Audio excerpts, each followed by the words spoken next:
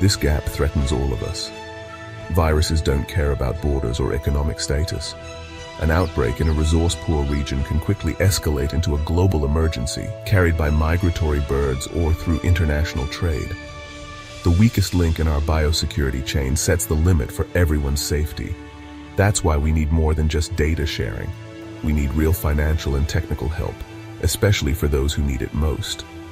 Without a fair global approach to biosecurity and surveillance, our efforts to stop H5N1 will stay fragmented, and ultimately, just not enough.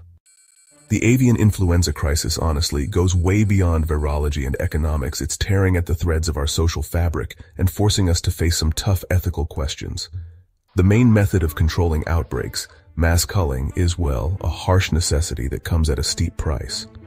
Watching millions of birds being euthanized and disposed of raises real animal welfare concerns, and it takes a heavy emotional toll on the farmers and veterinarians who have to do this grim work.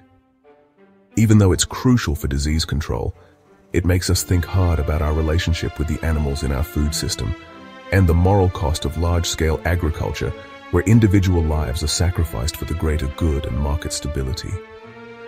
Fear and misinformation have created a second crisis, one that's almost as devastating.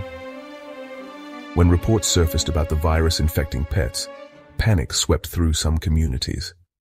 People started abandoning their cats and dogs at shelters, and in extreme cases, even euthanizing them out of misplaced fear.